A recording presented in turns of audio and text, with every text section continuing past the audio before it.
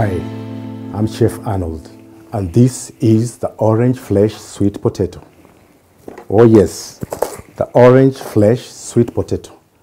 Maybe you've heard about other potatoes, maybe you've sampled other potatoes, but this is so very unique, and I'm inviting you now to join me in a culinary journey that will show you new and innovative ways of putting in the sweet potato into your ordinary dishes.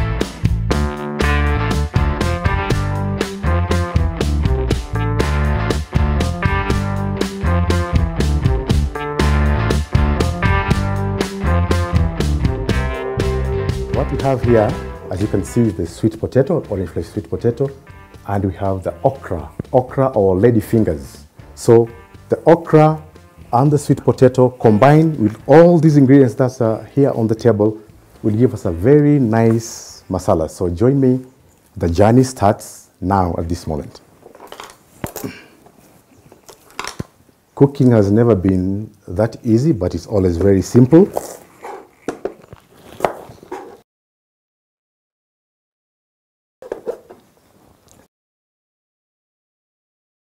So you might be wondering, why should you use the orange flesh sweet potato? Why not any other sweet potato? Well, the orange flesh sweet potato, as you can see from the deep hue in the colors, is packed with beta carotene, and beta carotene is the precursor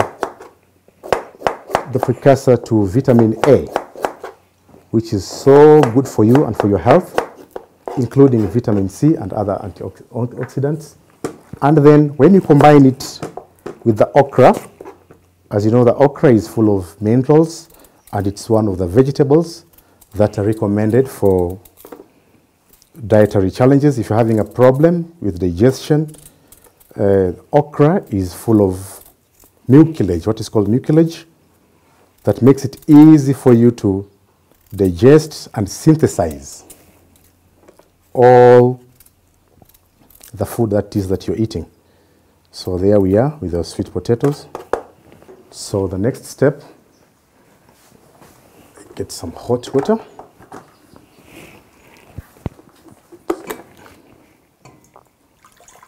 You only need a very little amount.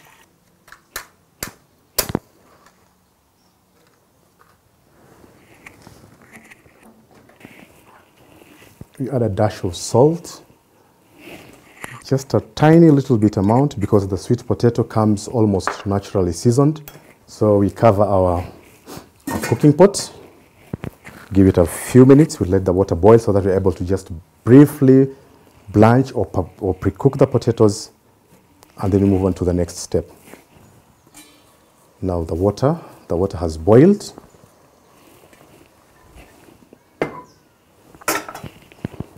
It's time now to ease in the orange flesh sweet potatoes. As I've mentioned to you before, they only require very, very, very brief parboiling.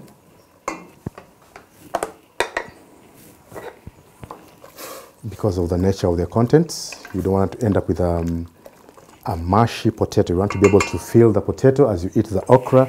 You can pick out the potato. This is good and done. So we go on and drain it.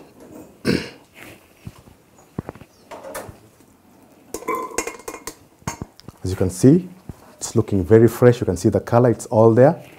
Now we want to put in some vegetable oil. This is pure vegetable oil into this pan, so that we are able to prepare the okra, or the lady fingers, if you may.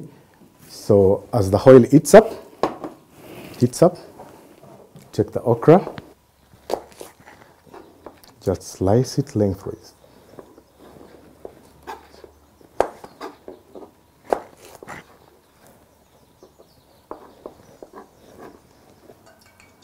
So there we are. Okra. Finally diced and ready to go. Now the next step is to generously spread this cornstarch. It's very affordable. It's available in our local markets, supermarkets or shops.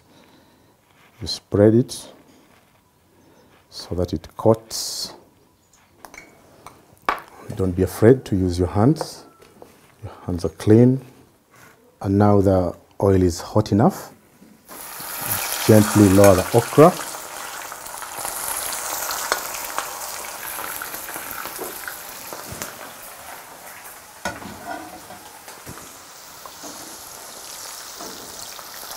You can see it's turning brown now. It's taking a good color.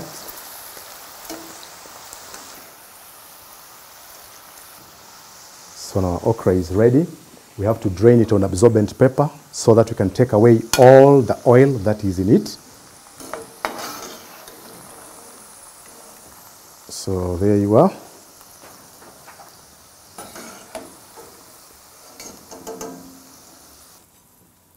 Nice and ready. So we set this aside. Now the hard stuff is done. The fun begins now from this moment. So now we prepare the masala sauce. As we prepare the masala sauce, we need to put our saucepan on our heat sauce. You dice the onion. You need about 2 onions. Remember the ingredients I'm having here basically are very conservative estimates. I don't want to make it too hot or to make it too spicy. But in your own controlled environment, you're allowed to add in an extra dash of chili if you need more chili. You're allowed to add in extra garam masala. You're allowed to add in extra okra seeds. You're allowed to add in extra cream. You can even substitute some ingredients. It depends on what ultimately will do it for you. So our pan is nice, hot. We need to put in the vegetable oil.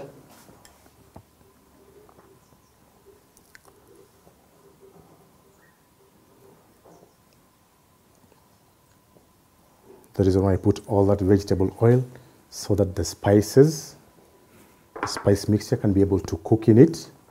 So we put in the cumin seeds.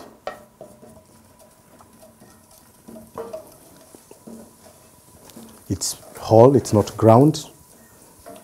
You can hear them pop.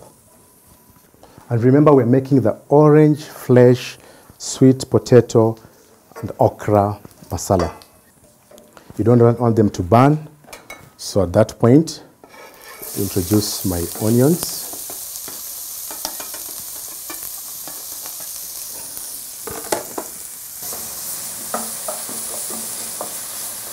Well, you can see our onions now, they're sauteing.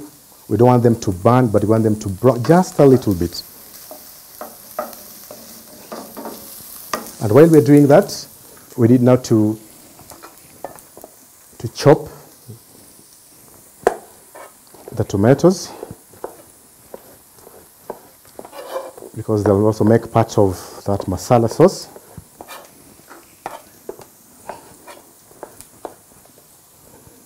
It gives you a sauce that is consistent, it's nice, it's smooth. It's very, very easy to handle. To add a dash of liquid.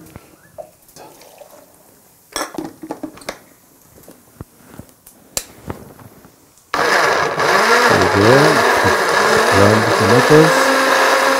This is ginger and garlic. It's blended all together, ginger and garlic paste with a dash of vegetable oil. This is about 50 grams of garam masala, so we are adding that now.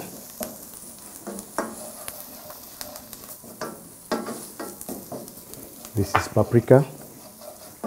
The reason why we're putting the spices before we put the tomatoes and the tomato paste is so that they're able to cook and they're able to cook, you're able to get the character. Every spice is unique, and that combination is what gives it that character.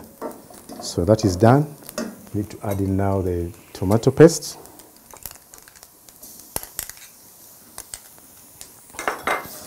The paste also needs to cook a little bit. Don't let it burn.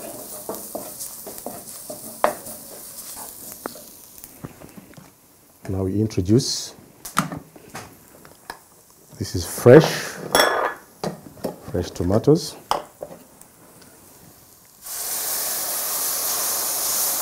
Wow, look at that.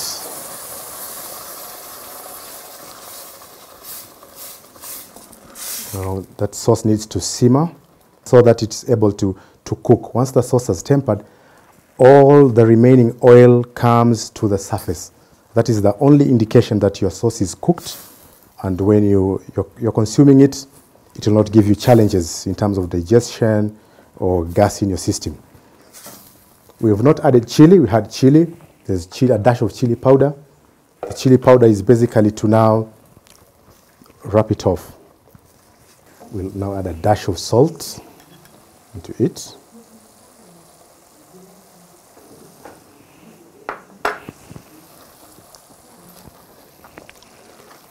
And I'll now introduce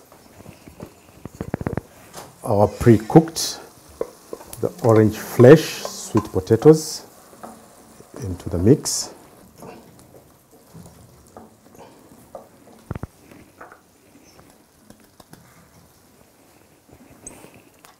This is the chili. It's just a slight dash of chili. We're putting it so that we're able to let it marry with the rest of the flavors in this okra.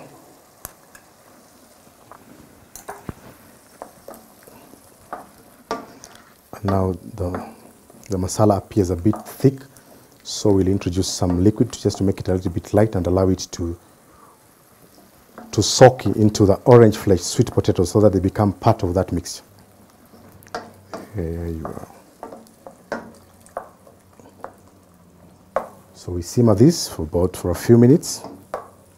Now it's time to introduce the okra onto the orange flesh sweet potato okra masala. This is the okra we had pre-cooked.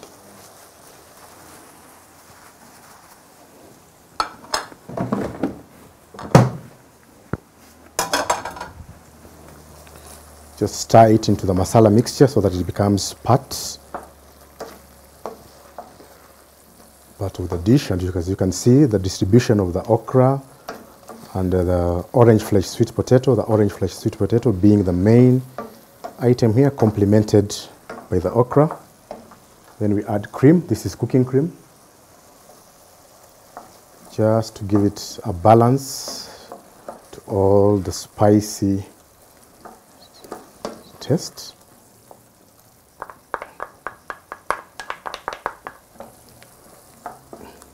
You can even see the color has changed a little bit.